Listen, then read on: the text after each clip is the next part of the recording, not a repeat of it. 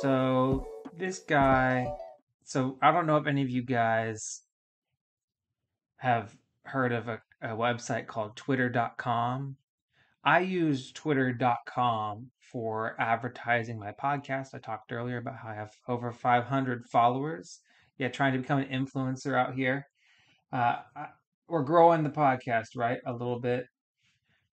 And Twitter is a great website, but Twitter's also been in the news recently because I don't know if any of you live under a rock, but Twitter was recently acquired by Elon Musk, and there's a lot of layoffs going on right now, and it's super spicy. If you haven't been following the drama, if you're not up to date on all the tea related to Elon Musk's acquisition of Twitter, we've seen some back and forth between him and lead engineers. We've seen inside conversations from engineers get leaked. We've seen people get laid off across the board, him making people go into the office. Crazy, crazy, crazy times here with Twitter. So, anyways, this individual decided that he would post about it on his LinkedIn, which fair. Let's see what we have to say. So we feel for the people of Twitter. So this guy is I've heard of that company. All right, I'll Conquering King. Let me just get past that. All right, I feel for the people of Twitter. Layoffs are always hard, both for those laid off and those remaining. But when they're the result of a conquering king coming in, it's even harder. Conquering kings are rarely known for their compassion. Nice. So, and then they got this lovely picture of Elon Musk as a conquering king. So I feel a little bit weird about the people that fanboy super hard about Elon Musk. I mean, yeah, he's very wealthy. His businesses are very successful, but I there's a saying in life where you sit on, somebody's cheering because they are on third base, or I don't know. Anyways, I have mixed feelings about Elon Musk and who he is. He's very controversial for sure, but this obsession that people have with him and posting, let me just zoom in on this bad boy. I mean, look at that. I mean, why are you posting that on your LinkedIn, man? Why? Stay. I don't understand. People that there's a phrase that people use. Um,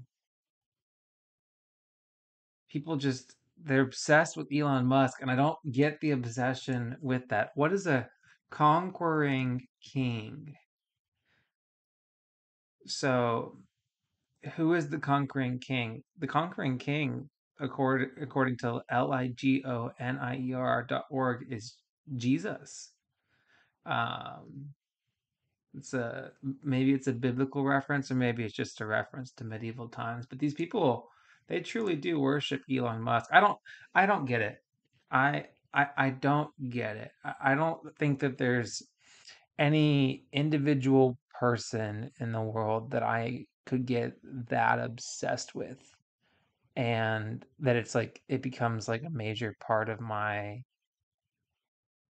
social media presence on my professional platform. Also, like, what kind of message does that send to your employees? Like that, is that what you aspire to? Like, are you like a cutthroat conquering king yourself? Is that what you aspire to? That, if you're going to be a conquering king, then sometimes you're just going to have to lay people off, and they're going to have to deal with it. Like, I mean, I don't know. I mean, that guy's a CTO at his company, so it's obviously pretty high up there, and I just don't understand why you would want to send that message out as somebody that's high up in your organization. I don't understand that. Um, I just I don't understand it. So I'll give him a 5 out of 10. But no, again, no malice to these people, but I just don't understand the upset. Like I see that level of trolling um in Twitter and on Reddit, and like the people that like love the Teslas and have like SE or thanks Elon and all that crap on their on their back license plates of their cars and stuff. But man, taking it to LinkedIn, I mean, So LinkedIn is not Facebook. LinkedIn is not the back license plate of your car. So, anyways, that's something else. Um,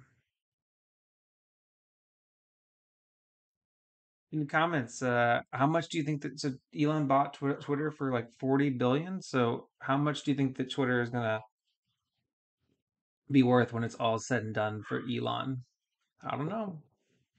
I don't know. Probably not 40 billion, but is it gonna be bigger or less? The world will never know. I'm miscommunicating. I just made a pilot, then they threw me on the stations. Nah, I'm not complaining, nah, I'm not complaining. My thoughts get complicated, I cannot explain in lameness. Never losing focus because I ain't chasing payments. Still playing in the basement while I'm working on arrangements. They heard the kid in 50 countries, thank God that's amazing. But I'd rather thank Spotify, they put me on the station.